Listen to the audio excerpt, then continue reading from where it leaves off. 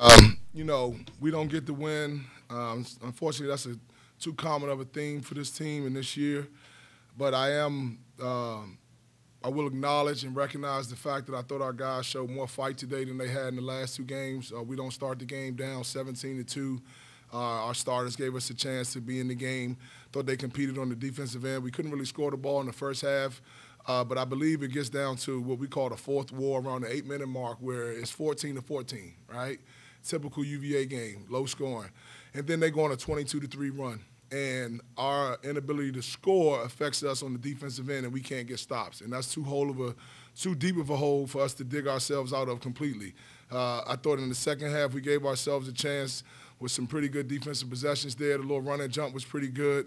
I thought, again, spotty, not consistent enough. Really good teams that are going to win games and give themselves an opportunity to compete for a tournament championship, an NCAA tournament win, and move forward from there.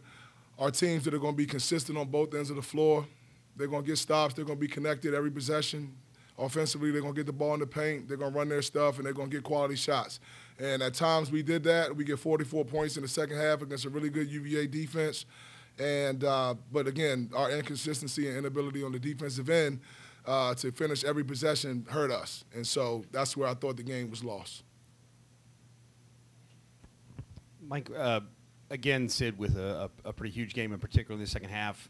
Anything different in what you guys were doing with him in the second half? And what can you say about just sort of the consistency he's had in scoring the last week or so?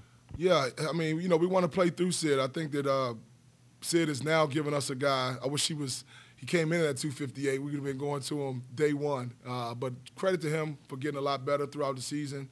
And, we kind of have revamped the offense to play around him, to get him the ball inside. UVA is a big post-trap team, and I saw them literally, Coach Bennett had to call it off a couple times because Sid did an admirable job taking care of the ball. He gets 3 assists. He does get 3 turnovers, but he's scoring the ball around the basket. He's a high-percentage guy on the block, in particular the right block, but he did a good job on the left block as well. So it's good to see him offensively playing the way that he did. He gets 6 offensive rebounds. That's phenomenal. Where Sid has to help us, and this has kept him off the floor in the past, is on the defensive end. And he knows that, and our coaching staff has to continue to help him understand. I think he exerts, like so many young players, so much energy on the offensive end that he doesn't leave enough to defend. And he's got to find a way to find that balance. Mike, as crazy as the last month has been, all the things this team has been through, do you just kind of now wipe the slate clean and say, hey, guys, we got one chance now, we go to Brooklyn? Yeah, couldn't wait to say we're 0-0. Couldn't wait to say it, right? Which we are and everybody else is. And, one day at a time, it looks like the odds are we'll play a team that we beat on Tuesday, whether it be Boston College or Georgia Tech or Pitt or NC State. We beat all of those teams at least once. So hopefully that emboldens us and gives us a boost, understanding that it is a brand new season. We're getting away up to Brooklyn. Everybody's excited about tournament time. We get an opportunity to go win a ball game on Tuesday against a good team, but a team that we, again, most likely have beaten. And we'll see what happens from there. Coach, Malik Williams coming off being suspended last game, played, 34 minutes today, played heavy minutes today. What did you think about how he bounced back, and what did you think about his performance today? Yeah, I thought he was solid. I thought that, he did some really good things out there, obviously being an experienced guy. He adds an element that some other guys just can't bring, in particular on the defensive end where his best basketball is usually played. Hopefully we can get the same energy and commitment and investment and all of the good stuff that comes right in here tomorrow and Tuesday. I believe that he's a kid that wants to go up here and, like everybody else, win a game on Tuesday and go one day at a time. And if Malik is truly committed to that, which I pray and hope that he is, I think that he is, then he'll help us by being on the floor. He's a guy who's been out there before. But we all, not just him, but we all as a program, as in particular our young men, we got to do the right things. We have to communicate with each other the right way. We have to respect one another. We have to be about the right things the next 2 days. We have to refamiliarize ourselves with whoever we play tomorrow to be more of a mental day. And then we'll get after each other a little bit on Monday, and then we'll get on that bus and we'll get up to Brooklyn and see what happens. As an interim, how conscious are you of trying to keep the guys together for the next coach and keep them invested in the program? Tricky question. Honestly, Tim, I don't. I'm just worried about the now. I obviously care about the program. Louisville has been great to me, the city, the university. Josh Hurd is a phenomenal AD. I hope they don't get that one wrong. I hope they retain Josh Hurd. I'm not concerned about myself in any of this. I really believe that promotion comes from God, and I'm a good guy, and I'm invested in what I'm doing, and I'll land on my feet somewhere. I want what's best for these kids, whether that's here or elsewhere. I want what's best for them. But right now, I just want to be totally consumed with Brooklyn, and whatever happens after that happens, and I hope that people make the right decisions, and anybody that's here wants to be here, and they invest with everything that they have, because that's certainly what I plan on doing wherever I am. Mike, how difficult is it to go into a tournament? I know you're going to take it one game at a time in a tournament, but you'd have to win 5 games to do what you want to do. Yep. And you guys from one day to the next have just not been a very reliable team. I'm excited about it. I mean, the last tournament we were in, we won. You know, and here's the thing. You get to go to Brooklyn. You get to compete in the ACC tournament. You kidding me? Like, I'm excited. I'm looking forward to it. I want to find out who we play like right now.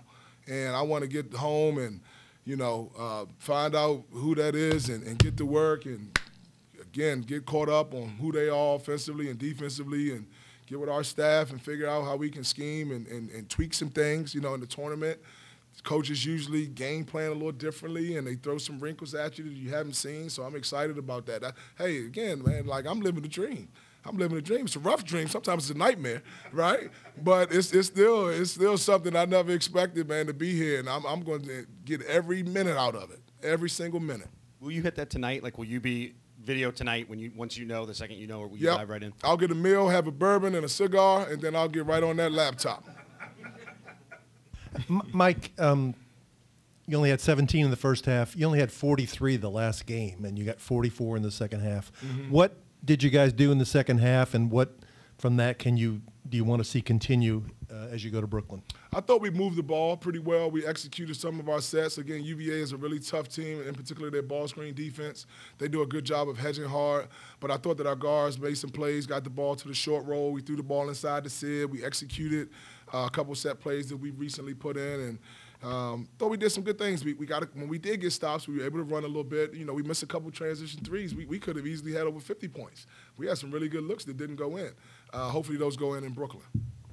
You elaborate a little bit on what you've changed to try to go through Sidney more? Honestly, just a few set plays, trying to get him the ball in his sweet spot on the baseline or on the block. Right block is where he's best because he gets to get to his left hand, but he can be really effective on the left block as well, going to the baseline. He's a tough cover. He's a strong kid. And when you want to wrestle with him, it's probably not the best idea. When you trap him, he's also shown that he can pass the ball. So he's a tough cover. And when he gets on the offensive glass the way he did, it's good stuff. Good things happen for us. Coach, I know you mentioned, you know, maybe not the best efforts the last couple times out, but you like the fight today. One of the things about this team, it seems like the spirit has been there all year, even though, you know, with all the losses, only having just a 1 win down this last stretch. Can you just talk about the character of the team as a whole? It just seems like their spirits have stayed up and they've continued to give that full-out effort. Yeah, I mean, I'm proud of the kids for that, you know, because it has wavered the last couple of days. But right after the transition, I mean, for this team to compete the way that we did against Duke and Carolina twice, in fact, and, you know, a lot of close games with the exception of the last 2 in the Syracuse game. And I think that does say a lot about, you know, our kids and their character. And I want that to be a constant every single day. That is wavered. You know, everybody, when you go through something like this, it's easy for doubt to set in. It's easy for your confidence to drop. It's easy to point the finger at the guy next to you. That's human nature. And I've challenged them as best I can to resist that, to resist the temptation to, like, be normal. Let's fight. In our worst moment, in the heart this team has gone through more than any other team. I keep saying that in the country, and it's so true. No team in Louisville basketball's history has gone through what this team has gone through. So what? Stand in and fight and compete and be at your best in the worst moments. That's the challenge, and that's what I want. until the last minute. Thank you.